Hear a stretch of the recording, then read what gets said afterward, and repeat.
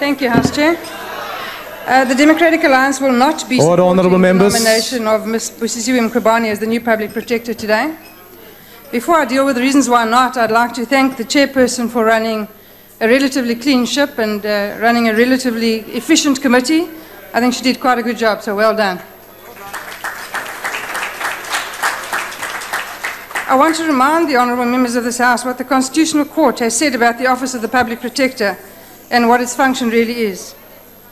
In the Nkandla judgment, the Court unanimously stated that, like other Chapter 9 institutions, the Office of the Public Protector was created to strengthen constitutional democracy in the Republic. To achieve this crucial objective, it is required to be independent and subject only to the Constitution and the law. It is demanded of it to be impartial and to exercise the powers and functions vested in it without fear, favour and prejudice. The constitutional safeguards in Section 181 would be meaningless if institutions purportedly established to strengthen our constitutional democracy lacked even the remotest possibility to do so. The Public Protector is therefore one of the most invaluable constitutional gifts to our nation in the fight against corruption, unlawful enrichment, prejudice and impropriety in state affairs, and for the betterment of good governance.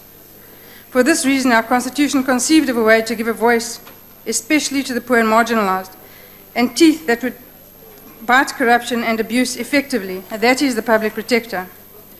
Yesterday in the McBride matter, the Constitutional Court found that independence primarily means that the anti-corruption body should be shielded from undue political influence. To this end, genuine political will to fight corruption is the key prerequisite. Bearing in mind the direction provided by the highest court in our country, the DA cannot support the nomination of Ms. Mkhwebane for the following reasons. Her appointment would be unreasonable, as she was by no means the best candidate for the position and was illogically preferred over other qualifying candidates. She has little or no practical experience to justify such an appointment when compared with the experience of the other candidates. She was employed by Home Affairs as a director immediately prior to this process being initiated. She changed employment in June 2016 and went to the State Security Agency as an analyst. When asked in the interview why she had changed jobs for what is ostensibly a demotion, her reply was that she was passionate about the Constitution.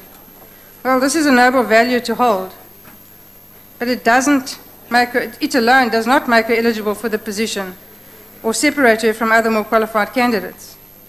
And more worryingly, we have been advised that the time spent as an immigration officer in China is highly suspicious, having been informed that there is simply coded language for being on the payroll of the State Security Agency. In the absence of a logical explanation for what is seen as a demotion, the ineluctable conclusion is unfortunately that Ms. Mkhwebane is on the payroll of the State Security Agency. This situation is problematic, and in the current climate in the country where the justified view is held that President Jacob Zuma is abusing state departments, the SSA in particular, to hang on to power at all costs, we hold the view that the Public Protector cannot be seen to be even remotely connected with the State Security Agency.